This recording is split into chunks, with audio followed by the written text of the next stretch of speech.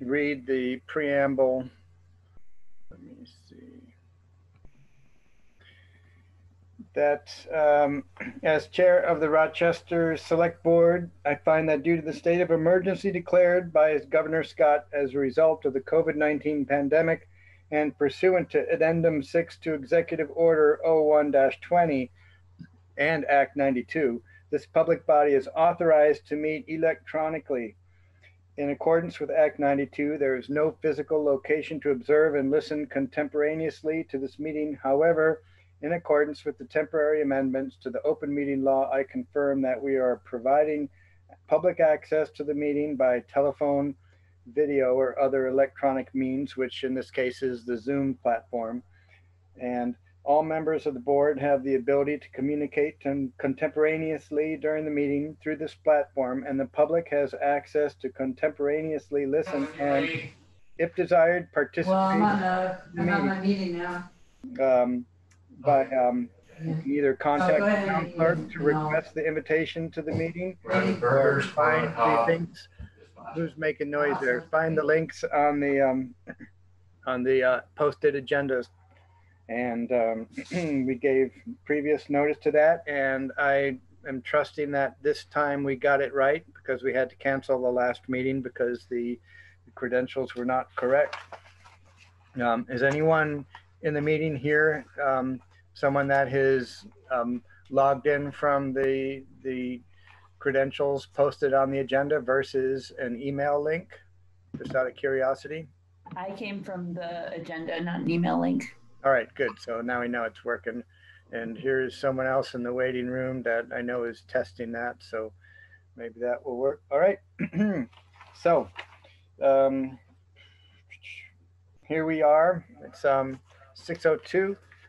And I hear my voice echoing because Kinley is walking up the stairs with his phone. He's in, so it worked. Does anyone have any additions to tonight's agenda? And hearing none, I guess we'll move forward. And we have the minutes from the last meeting. And I found one small correction in the very last sentence. It says that it would make sense for the town to work Marty and Kristen and then communicate to the Wades. I think we want to have the word work with Marty and Kristen and then communicate to the Wades. So I found that one addition. I don't know if you guys found anything else in there that you would like to modify. No, and if I did. Nope. So I'd move that we accept those minutes with that modification. Second it. All in favor? Aye. Okay, good. We got those minutes doing. Whoa, the sun just went down again. Sue, you're our guest tonight, and you're on the top row in my screen. So all right, what's happening? Yeah, thank you for having me. The White River Valley players have a small request. You may have seen the parade people that were on the park, the stick figure people with costumes on for 4th of July. And it was a real hit. People really seemed to enjoy it. So we thought we would repurpose them for the weekend of the Harvest Fair, where we're sad we won't be having a Harvest Fair. So we thought we would put them in more of a group somewhere on 100 on the park and put a sign with them that says,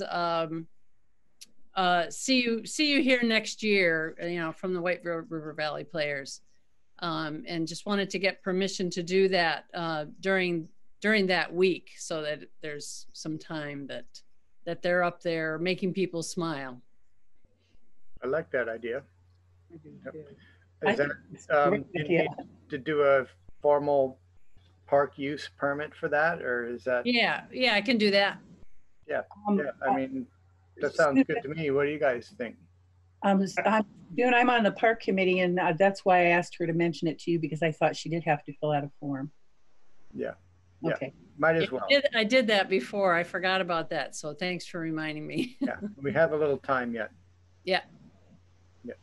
Okay, well, we'll jazz them up a little, maybe change their costumes or something, but we'll Yeah, make sure and that they're- you're talking about having them up there for like a week or something? Yeah, from Monday the 7th to Monday the 14th. Okay, yeah, that'd be good to then just have it there and then picked up.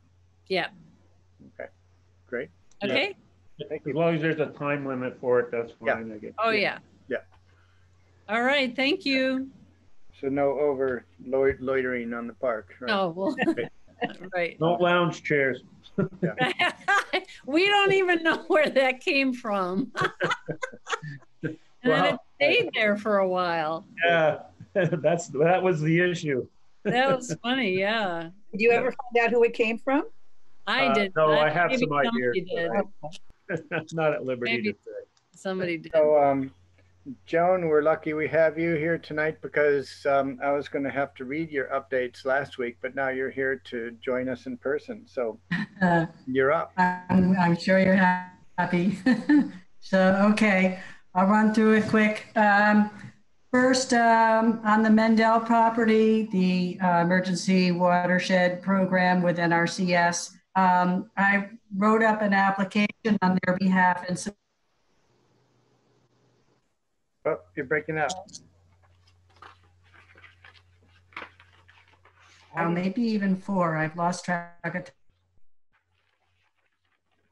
Are you guys having trouble hearing her too? Yeah, she's froze up on me. I can't hear her.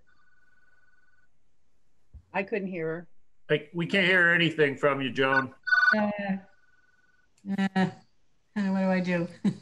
Well, you want, I guess I could read what what I have printed from last week's meetings, and then if you have additions to that, you could maybe slide those in. Would that help?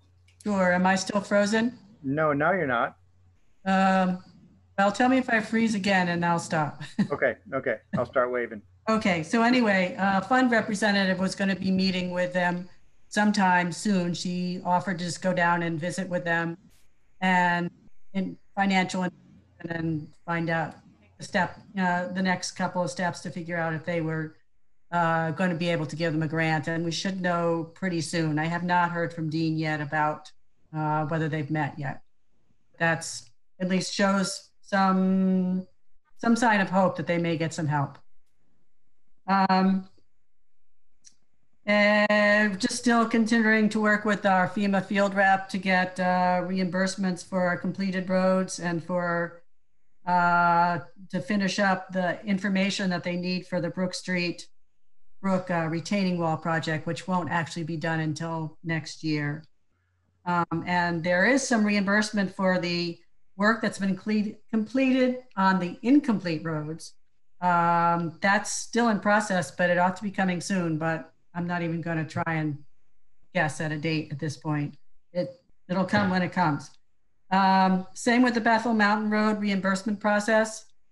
3 weeks ago or so, I was talking to the person at VTrans who had to submit a grant amendment application to the Federal Highway Administration because originally when they submitted the estimate of the cost of the project, it was very early on and they didn't know the scope of it. So it needs to be increased. They didn't see that there would be any problem with that, but I have been hearing from other sources like through US Forest Service that Federal Highway Administration is just moving really slow these days. So that'll come when it comes. Also, still no word from VTrans on whether they're going to be funding any of their grant programs this year.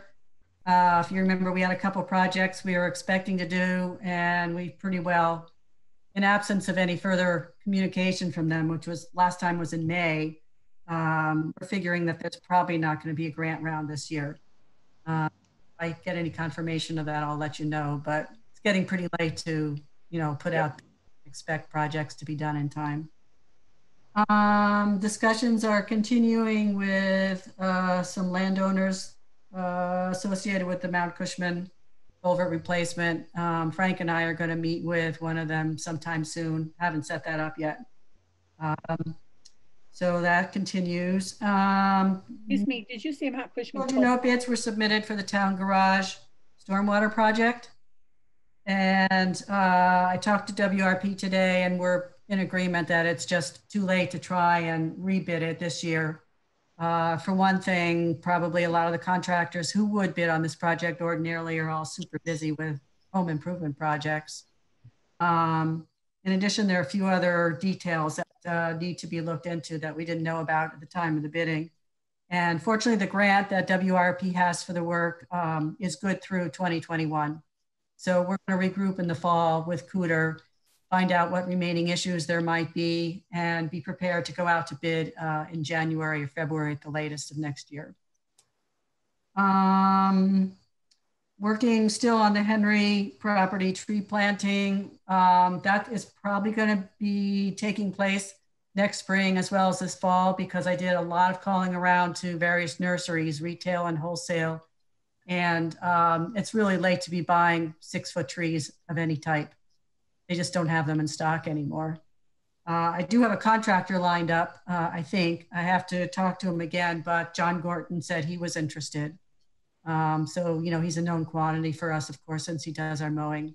Yeah.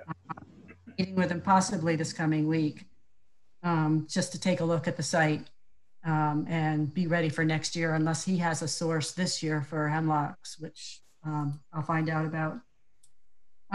The West Hill Bridge meeting, Pat was there. So Pat, jump in if you want to add anything.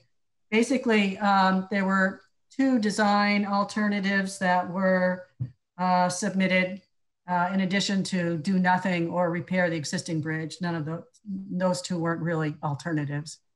So alternative 3, they called it, consists of a precast, pre-stressed concrete slab bridge. And their estimated cost there was almost $1.2 million. Alternative 4, slightly different, well, more than slightly different. It's a steel beam structure instead of concrete, and with a concrete deck. And that cost a little bit less than their estimate, just over $1 million. In any case, those 2 numbers are considerably more than what we are expecting to get from U.S. Forest Service, whose funds, by the way, also come from Federal Highway Administration. But Brian Austin from the Forest Service pointed out on our meeting that they had included a lot of pre-construction costs in the whole construction budget. So VHB has to go back and recalculate the actual construction cost, which will be somewhat less, but still considerably more than the $650,000 that we believe are committed to us. We don't have a grant agreement yet. So I talked to Brian about that, and he feels pretty certain that Forest Service will be able to come up with some other funding sources to supplement if the Federal Highway Grant Program does not agree to increase the amount. So I'll have more to report back to you on that, hopefully in the next week or 2.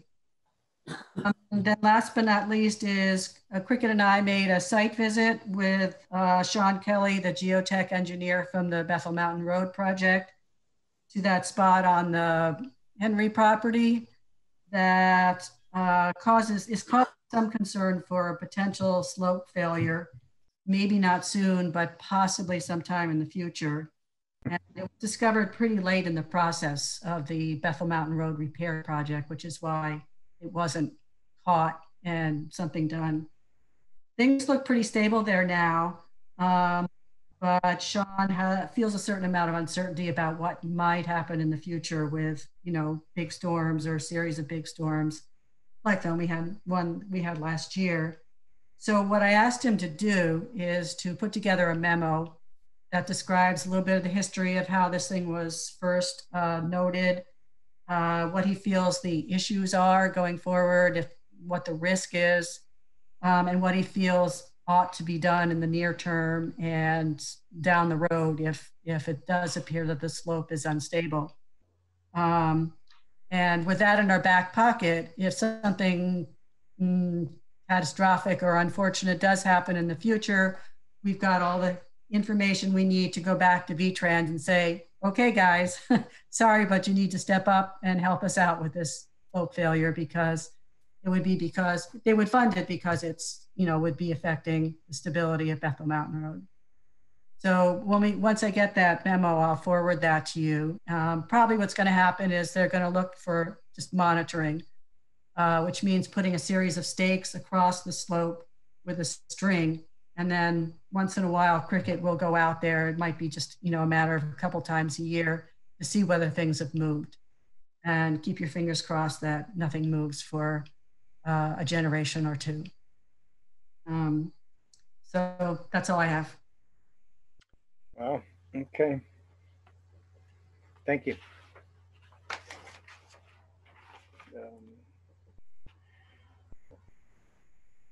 In terms of the highway, they've been working away on the mowing, roadside mowing, and I know there's a few spots where it looks a little scarified by that.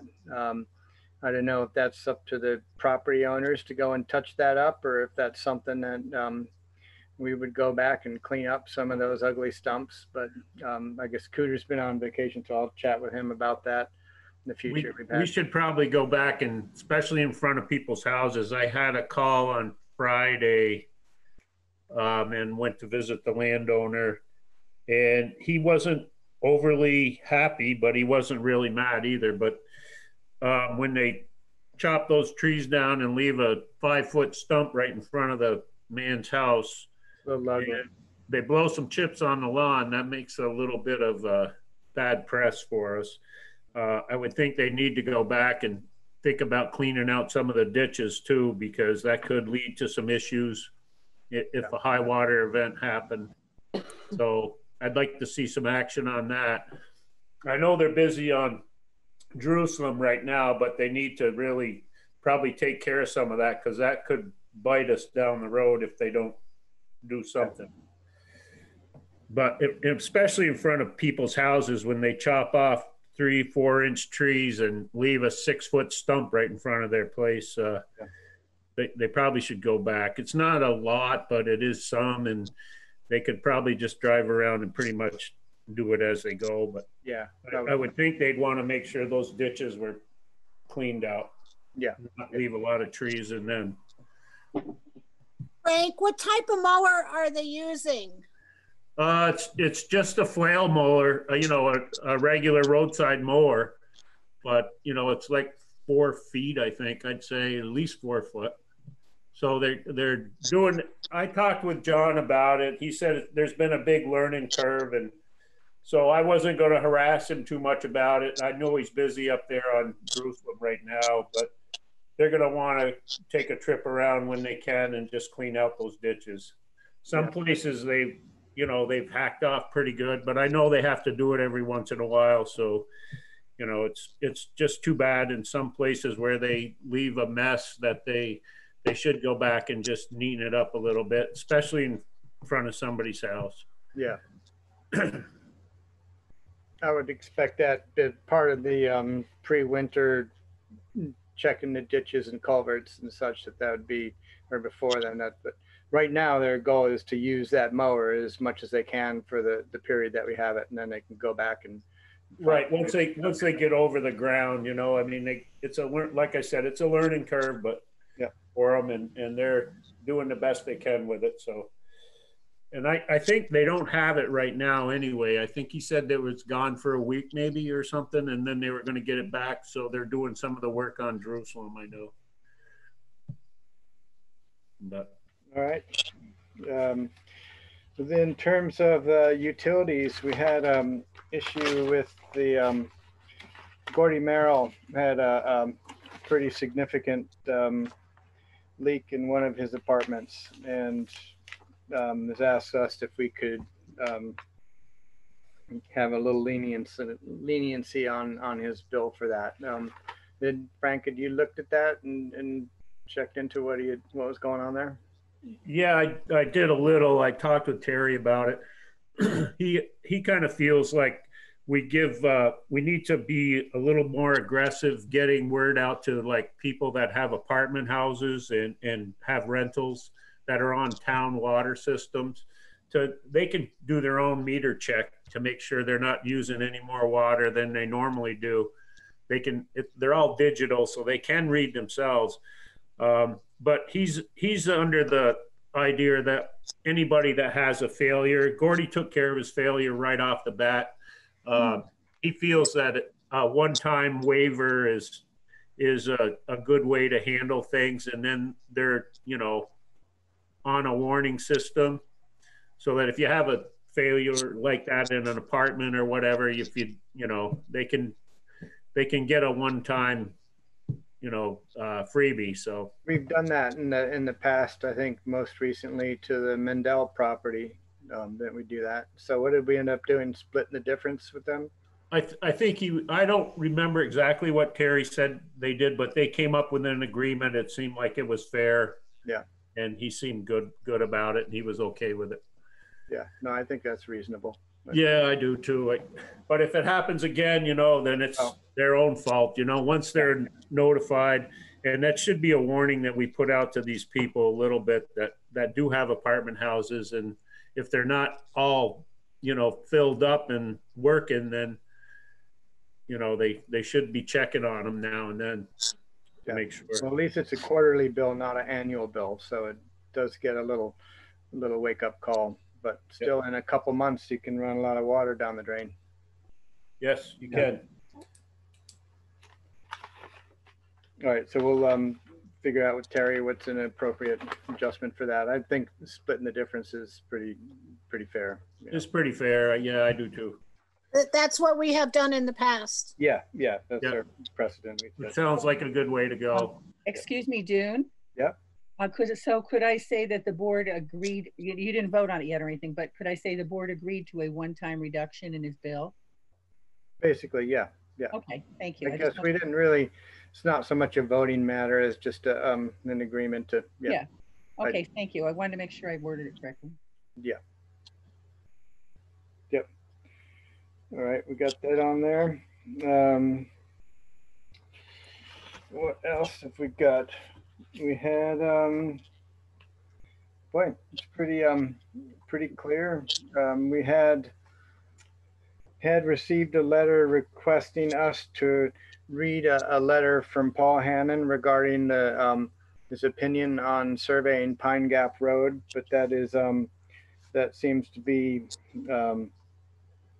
kind of a moot point as the work has been done on that. And our response was at that basically that there was not, the select board was not required to resurvey or to survey a road. It's an option the select board has, and seeing as there was the Holt survey of the neighboring tract of the Forest Service was pretty much definitive about what we were talking about was. So we didn't really feel the need to be pressured to resurvey that road. So that was a response to that letter, and that's all I've got to talk about tonight. I have a couple other things on the agenda. This is an updated agenda, so I'm looking at. You're right. That's the old agenda that I grabbed for those notes. Here we go. Yep. Water through. Oh yeah. We need to have a suggestion for an assistant town clerk and treasurer. Who was that? Kristen Lapel. Kristen Lapel.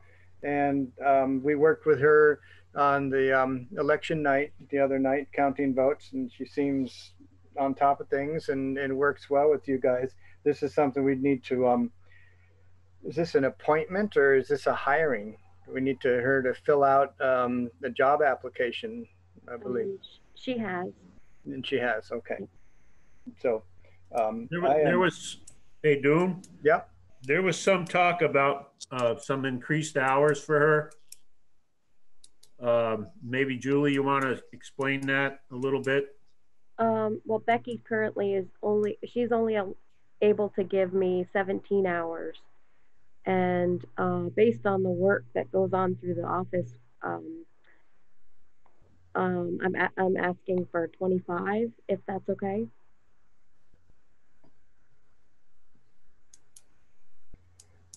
I think that I'm sure she could probably use even more than that, but that's I think that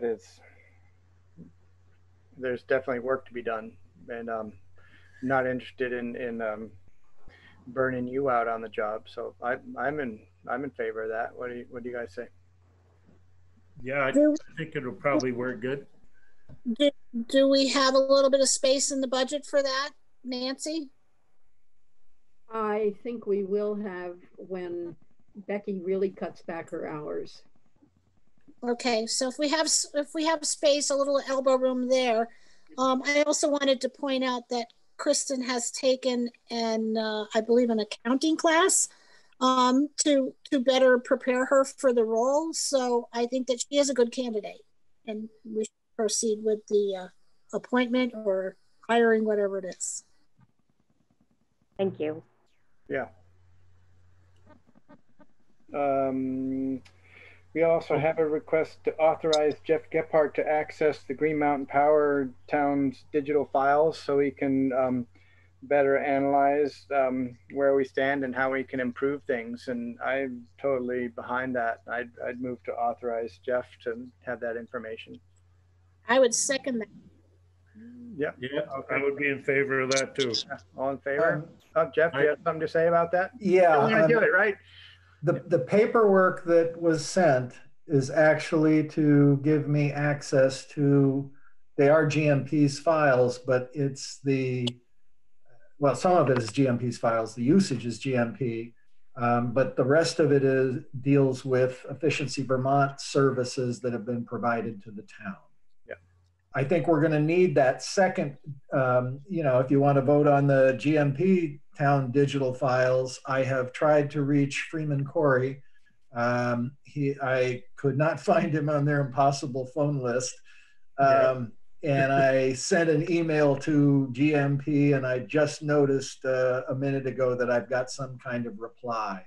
So I should have information from them very shortly as to who the right contact is and what the form is. But I would really like to get both of them so that I can absolutely more readily see where the town's opportunities are. Excuse me, Jeff, I didn't hear what the other one was, not all of it in time to write it down. I apologize. Besides GMP. It's to deal with customer privacy issues. The customer in this instance is the town of Rochester. Efficiency Vermont needs a consent form signed. And so that if the town approves that, I could probably get on the horn with Julie and have her put in the appropriate address information, contact information for me, and you guys, she would know what to put in for you guys, and we'll go from there. And then I would expect to receive instruction as to how we do the same with GMP's records. Yeah, absolutely. So I'd modify my proposal to authorize Jeff for those records or access through GMP and Efficiency Vermont. That'd be great. Yeah. I also did follow your lead, Dune, and took a look at the town plan. Mm-hmm. And Chapter X for energy is pretty familiar reading to me. It's essentially parallels the state of Vermont's comprehensive energy plan from 2016.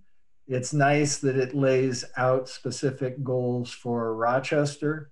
And I'm getting a baseline through Efficiency Vermont on how many residential homes have been assisted and how many commercial properties have been assisted. Now, this is different than say the municipal level look at energy, but the town it's not a town formation, but there was a energy committee formed early this year.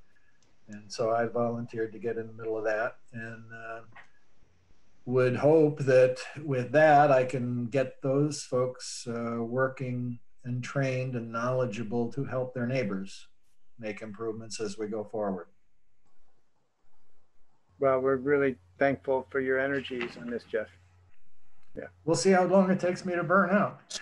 Okay. Yeah. Drink some water. Yeah. Yeah. Yeah.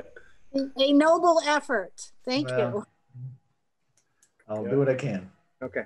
Thank you. Thanks, Jeff. I'm willing to give you a hand in anything I can help you with. So. Sure, and let me know. You mentioned a walkthrough of the school. Yeah. Bring back those old hard memories. Yeah, I'd like to do a little walkthrough on the basement of the town office too. I think we've got some issues there that maybe we could save a little bit on the heating bill there. I wouldn't Most mind. basements are great opportunities. Oh yeah, that one especially. Well, we look at I'd the like to ceiling. We really look at the ceiling plane first, then the basement, and then work towards the middle. Yeah, there you go. So maybe we can get together sometime on that before winter and see what we can do there. Okay. All right. Does anyone else have anything they'd like to talk about tonight? Robert. This is quick. I went down and looked at the speed sign on the south end of town, and I tried to find the model number on the thing so I could contact or look on the website of the people that make it, see if we could service them. And I couldn't find a model number, although it's been disconnected from its power source, from its solar power source, probably because it was unreadable. Anyway, if somebody can give me the model numbers, I'll be happy to go through with the company and try to figure out how to service those things, get them working again, because they work. When they work, they really slow people. They work. So I talked to Julie about this, and she suggested I talk to Frank. So I guess this is officially me talking to Frank. Okay. I don't mind at all trying to run that stuff down if we can figure out what the model numbers. Going on the service page, there's a bunch of different models. It's impossible to tell which is what. I believe I have an inventory list from a couple years ago from when the constable's office had all that inventory. So we may be able to pull, I see Nancy reaching for something right away. We may be able to pull that out of the inventory list because it was really quite detailed.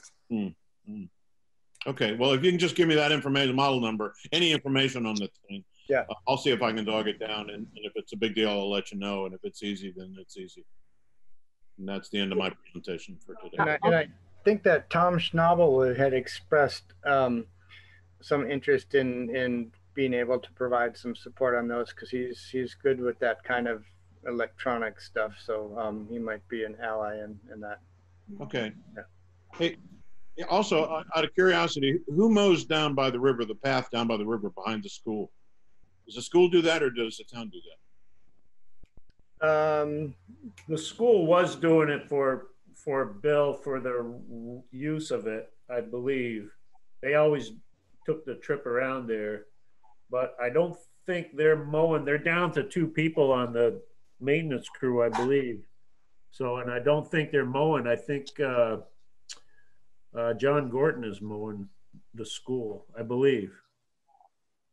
Yeah, someone walked through there with the clippers and cut back some of the encroaching branches, but it's hasn't been mowed in a while, has it? Yeah. So is that a town project or is that a school project? Well, that's not really. It's on private property on the Bill Thrillkill's property. I don't think he would mind if someone went and did that, but it's not so much a town project. That's okay. Put that out there. It's it could probably use a walkthrough, couldn't it? A lot of people use that. Yeah. Well, luckily enough people use it that it's kind of beaten down in the middle, so it's kind of self-mowing, but it could use a little bit more. Yeah. No, it's getting like the park. Yeah. All right. If that's all, I'm hungry. Ready to go. Thank you all. I'm glad that we nailed down the proper credentials for people to join. It's I hope we didn't discourage anyone or inconvenience anyone last week, but I think we made the right decision to cancel it, and we keep taking care of business. And thank you all for coming tonight. Okay, we'll see you all next week. Right. Yeah. Take it easy. Yep. Good night. Have a good evening.